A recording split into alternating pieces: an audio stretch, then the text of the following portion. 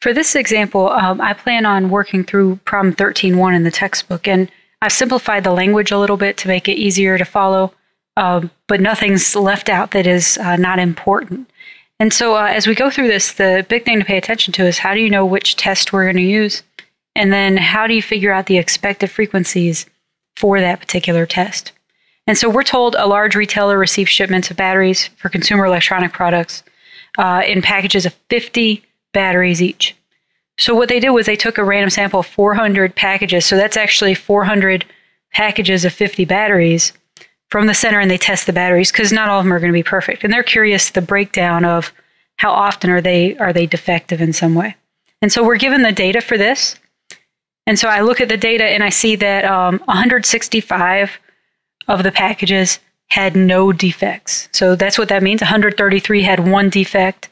65 had 2 defects, 28 had 3, and 9 had 4 or more.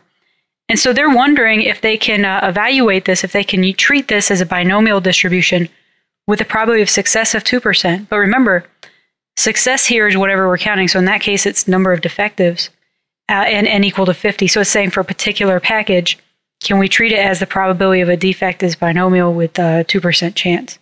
And so we're going to test this at a 1% level of significance. Okay, now I immediately know that this is a chi-square goodness of fit test because we're wondering if a binomial distribution will fit this data. And so when I go and figure out what the expected frequencies look like, I'm going to assume my null hypothesis is true. In other words, to test this, what I'm going to need to do is compare H naught. This data follows a binomial distribution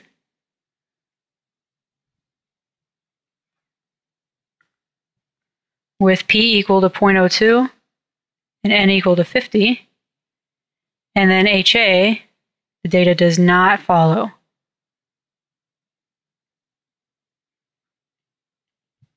this type of distribution. And so this right here, this data from the actual counts, these are observed frequencies because these come from the data that was collected. These are observed. And so what we need to do is figure out expected under H naught, that if this data came from such a binomial distribution, what would we expect as the frequencies, right? So when I think about that, I need to say, okay, well, if it was binomial with this, how many of these packages should have had no defects, etc. And so I went through and actually already did the math for this. And I came up with the following. So I rewrote the question at the top so that we don't forget what we're doing here. And notice what I did. So I think that this is not at all obvious. So remember what my H naught and HA are. I erased that, so let me put it back here. So data is binomial or follows a binomial distribution with n equals 50, p equals 0.02. And data is not binomial with that distribution. Okay, so I assumed H naught is true to find my expected frequency. So I said, okay, if this is in fact true, how many out of the 400 packages, how many should it contain 0 defects? And I said, well, the percentage comes from the probability. And if it's binomial, that probability is a binomial PDF because we're talking about equals 0. This is probably x equals 0. Probably x equals 0, so that'd be 50, 0.02 NP, and then the value you're interested in. Then I multiply by 400 because they actually sampled 400 packages. And I expect 145.668. And then for x equals 1, I did the same thing. This is probably x equals 1 to get the percentage, and then times 400. Probably x equals 2, probably x equals 3. And then this last one, 4 or more, it's been a while since we did binomial distribution, but 4 or more, probably x is greater than or equal to 4 is equal to 1 minus the probability x is less than 4. So the way I found this probability right here, 1 minus probability x is less than 4 would be 1 minus binomial CDF of 3 because we're looking at, again, remember we have many up to 50 batteries here. And so we're looking at everything from 4 and up. So that's equivalent to everything from 3 and down. And so that's where this came from. I had to use CDF because I'm counting more than 1. Before it was equals, now it's an inequality. And so when I multiplied that by 400, I get 7.103. Now, once I have my expected and my observed, so remember this over here, this is observed. This is expected under H naught. And so what I want to do now is figure out what my test statistic would be in this situation. And so for my test statistic, it's always going to be the same thing. It's the difference between observed and expected squared divided by expected, and you add all of those up. So my chi-squared test statistic will be, so remember, observed minus expected, 165 minus 145.668 squared divided by 145.668. And so we're going to keep adding these.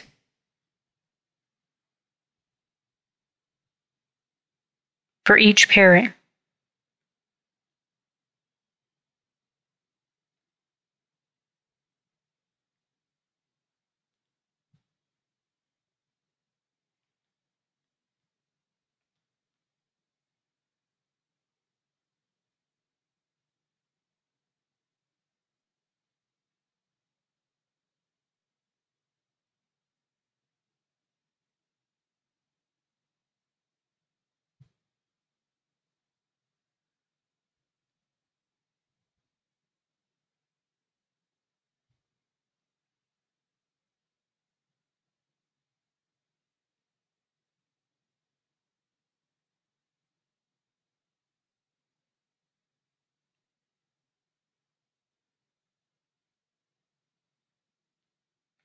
Now, this is one spot where I think it's very important that you practice this with your calculator. I mean, all it is subtraction, squaring, and dividing, right? But it's very easy to make a mistake somewhere.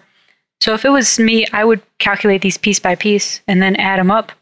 When you do this, and you should double check you get the exact same thing, you should end up with 6.461 approximately. And so this is my test statistic. And so remember what this does is it measures the difference between what we expected and what we observed. If the bigger that difference is, the bigger this will be, and the more likely we are to reject H naught.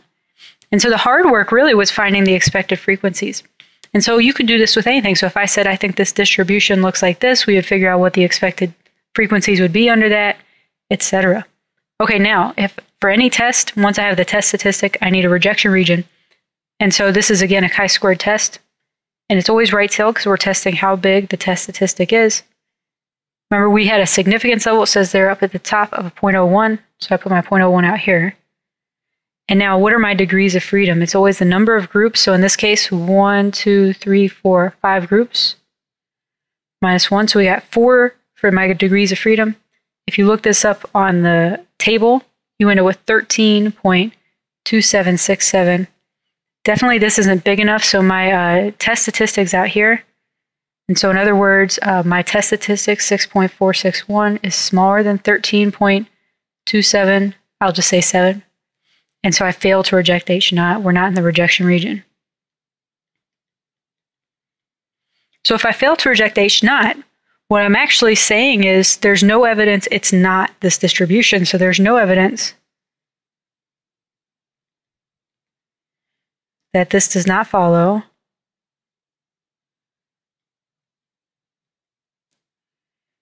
the proposed distribution. Just trying to shorten it up so it'll fit there. In other words, I'm not proving H naught. You can never prove H naught, but I don't have evidence that this distribution won't work. So I could probably treat the data as if it's under this distribution, and I shouldn't have any problem. So again, this test is a little different in what we're looking for, and I got to be careful how I interpret this. I didn't prove that it's binomial, but I certainly showed that we could treat it like that. There's no evidence that that would be wrong.